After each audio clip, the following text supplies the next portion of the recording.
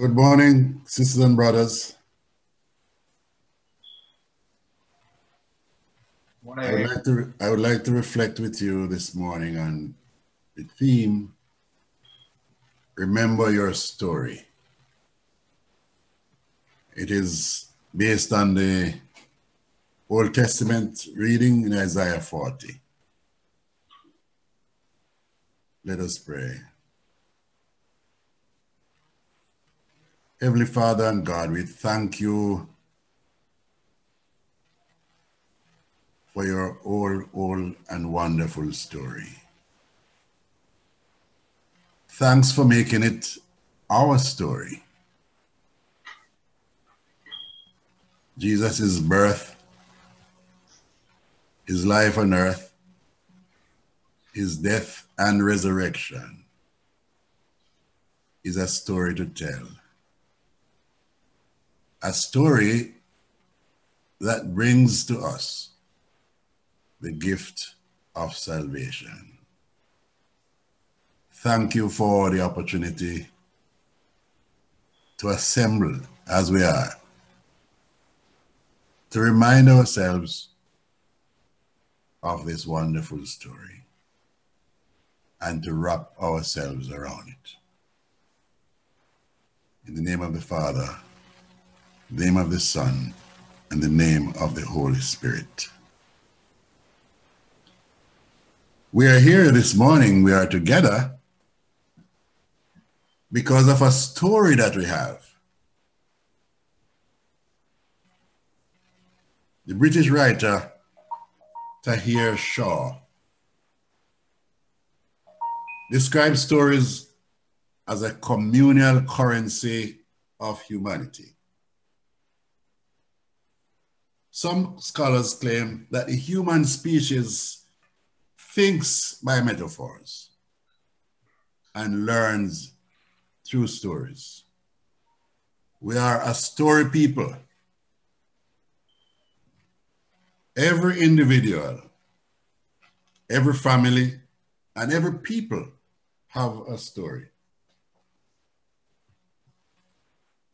And believers have a story in their walk with their God. Our stories of God's goodness to us are sacred. They have power to challenge us, to comfort us, and to enrich our lives and strengthen our faith. To lose sight of our story can bring misery. To lose sight of our story can result in us being knocked down. But to remember our story can be uplifting. Our stories value the years we live. Stories are important for our spiritual direction on this road of life. We must remember our story. President Bill Clinton, in his book, My Life, recounts a visit he made to his adopted grandfather while he was president. His adopted grandmother was at the time confined to a home, suffering with Alzheimer's. Clinton describes in his book how his grandfather related to him that on occasions when he visited his wife, she didn't even know him. In compassion, Clinton remarked to his grandfather, "It must be very difficult for you." And he said it was the first time in his experience that he saw tears in his grandfather's eyes. But on saying that, the old man replied, "Yes, it's difficult, But in this life, you sign up for the whole load, and most of it has been good. Clinton makes the point that every person has a story. Every life has a story. And that the experience of his grandparents was a part of their story. It is our individual story. How in our childhood, we sat in Sunday school and learned the golden rule from our teachers. It is our family story. When as a family we face together challenges of illness or death of a member, firmly believing that God knows, that God understands, and that he would not give us more than we can bear. It is our national story. When we as a people struggle, bonded together in the face of some disaster, such as a hurricane or earthquake or a pandemic, collectively relying on the Lord's mercy to see us through. It is our story as a church. When each week we come together to worship and bring in our individual story, wrapping ourselves around God's unfailing story. This story is God's story, but it is also ours. Our value of our weekly communal worship is that we are constantly reminded of God's story. And so we are less likely to forget our own story as we walk with God. The book of Isaiah is centered on the Babylonian exile, which began somewhere about 586 BC when King Nebuchadnezzar destroyed Jerusalem and the temple and enslaved most of its people. The exile ended in about 539 BC when King Cyrus of Persia allowed the Jews to return home and to rebuild their temple. Isaiah makes it clear that Nebuchadnezzar was God's instrument to punish the Jewish people for their sins, and that Cyrus will be God's instrument to set them free, to redeem them. In our text, verse 21, Isaiah asks 4 rhetorical questions.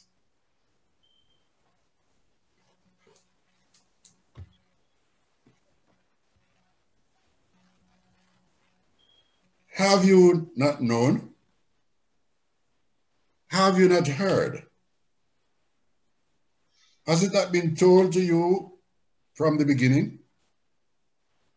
Have you not understood from the foundations of the earth? It is he who sits above the circle of the earth.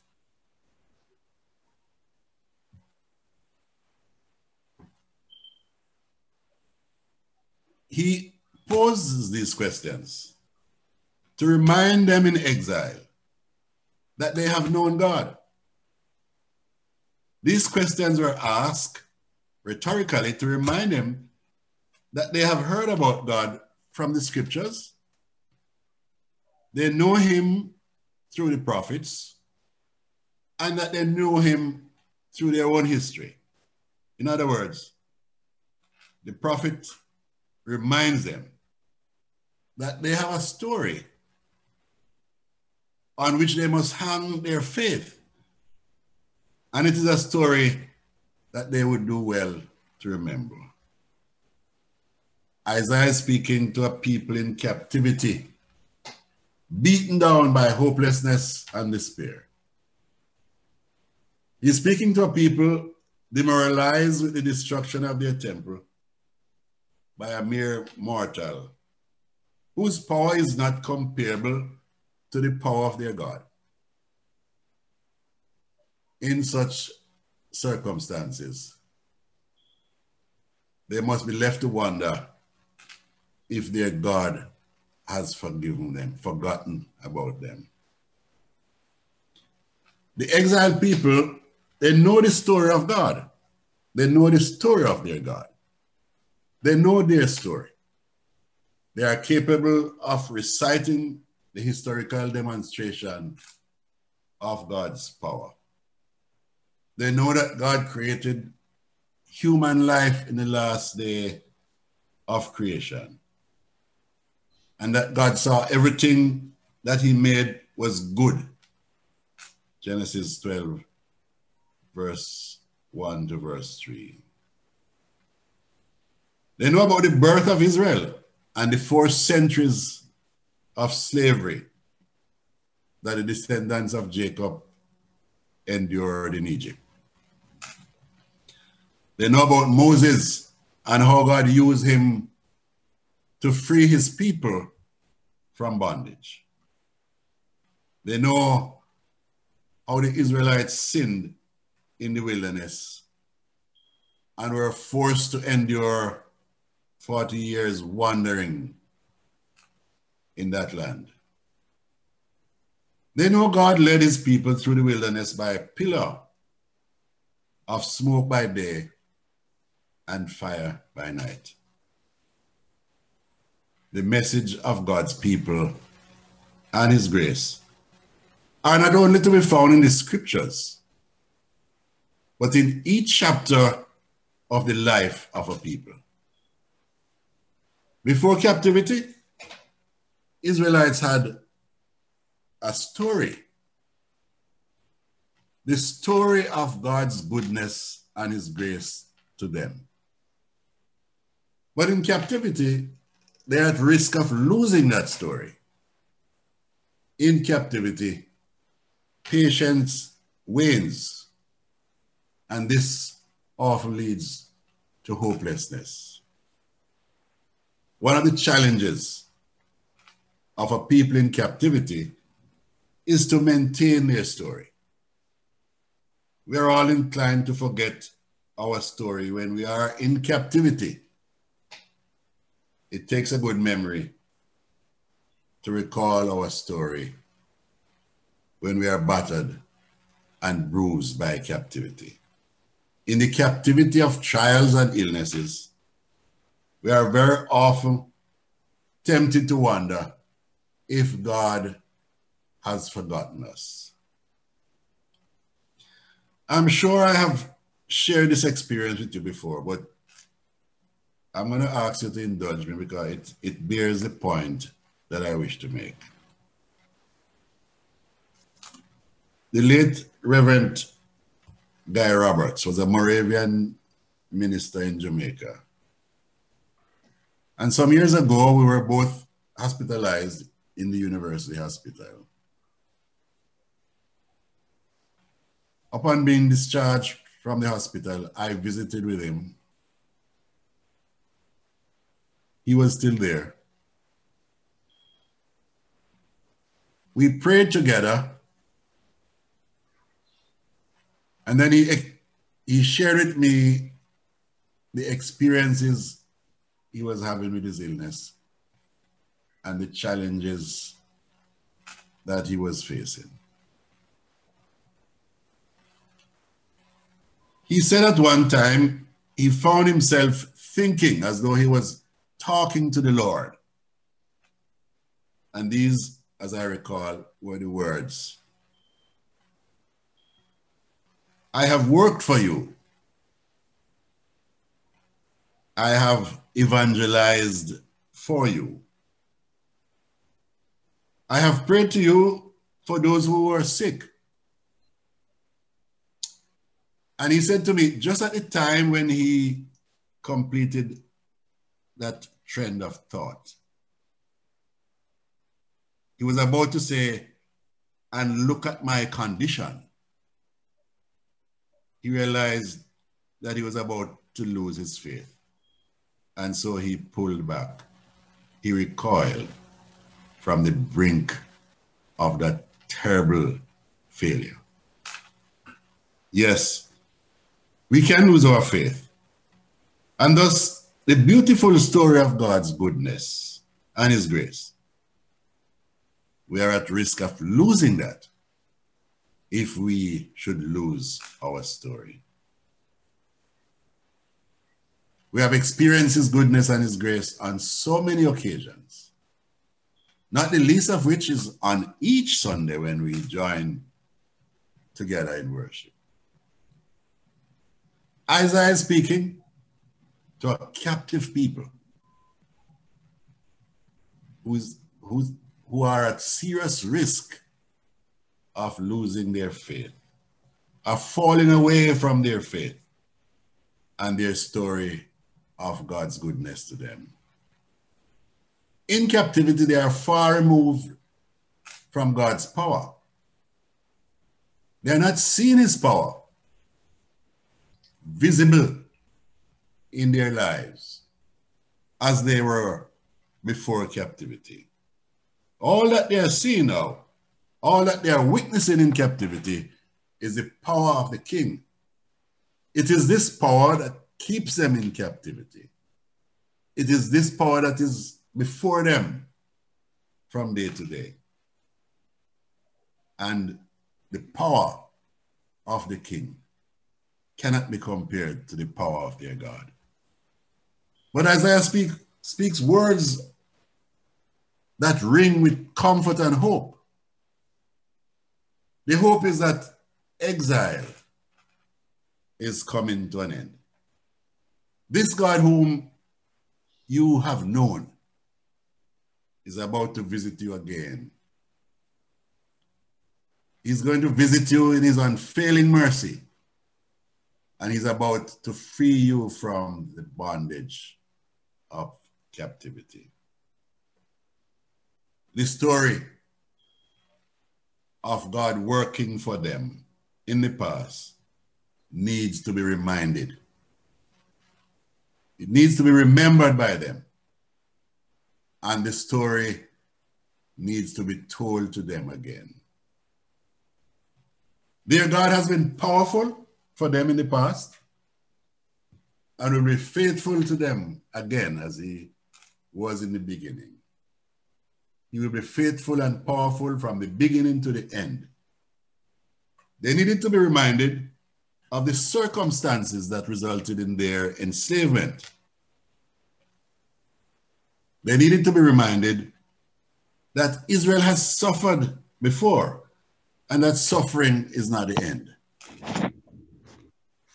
God has freed them in the past. He has redeemed them in the past. And he has brought them in the past from captivity. They needed to be reminded that God is about to do all these things again for them. Have you not heard? Have you been told from the beginning? Haven't you understood from the foundation of the earth?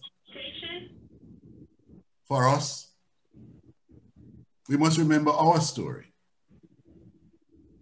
The story of the Jewish people is also our story. Our story is even stronger than theirs. We know that Christ died for our sins. They didn't know that. Or in any event, they have never accepted that. Our story is that Christ's death, in his death, he brought to us the gift of salvation.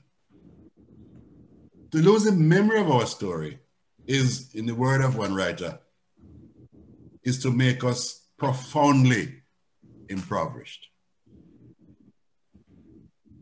Our story is a story of a faithful God walking with his people who believe in him and who trust him.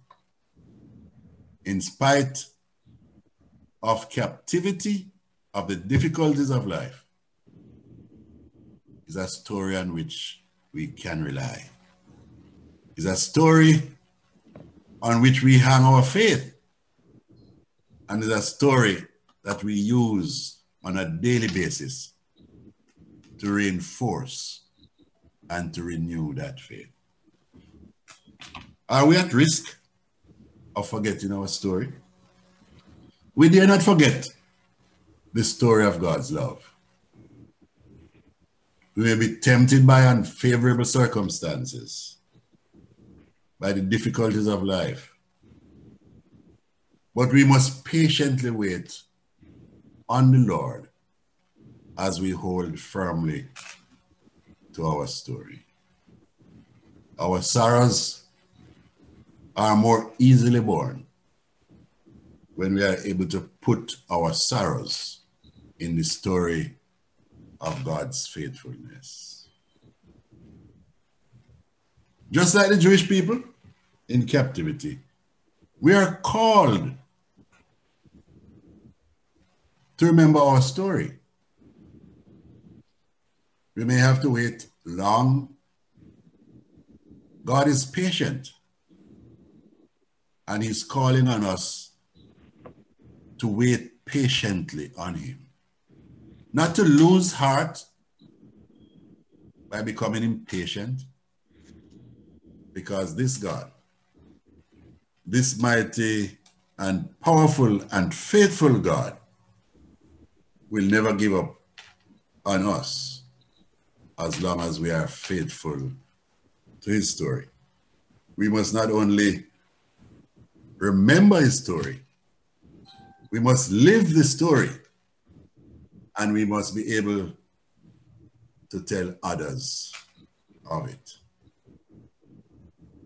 The hymn writer, Catherine Hankey, reminds us, tell me the old story.